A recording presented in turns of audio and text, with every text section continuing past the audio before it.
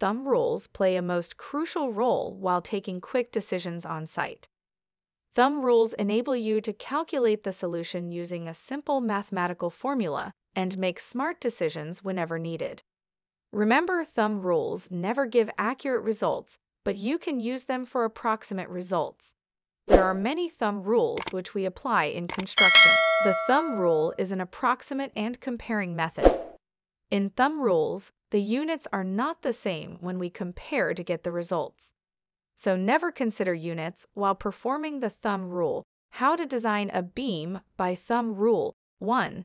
According to as per IS code 456, the minimum depth of the simply supported beam is about L over 20. A minimum width of the beam is about depth over 1.5. Example 1.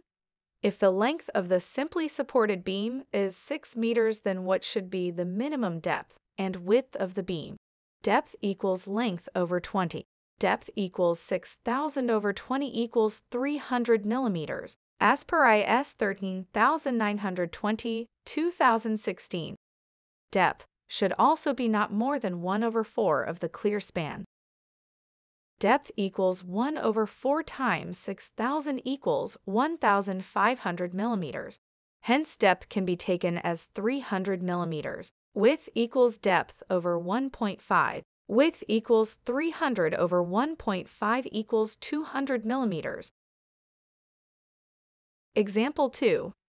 If the length of the simply supported beam is 5 meters, then what should be the minimum depth and width of the beam? Depth equals length over 20. Depth equals 5,000 over 20 equals 250 millimeters. As per IS 13920, 2016. Depth should also be not more than 1 over 4 of the clear span. Depth equals 1 over 4 times 5,000 equals 1,250 millimeters. Hence, depth can be taken as 250 millimeters. Width equals depth over 1.5. Width equals 250 over 1.5 equals 166 millimeters.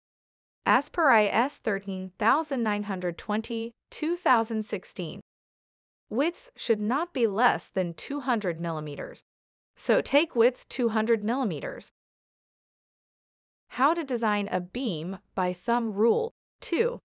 According to ACI code 318.14, depth of beam in inches equals length of the beam in feet.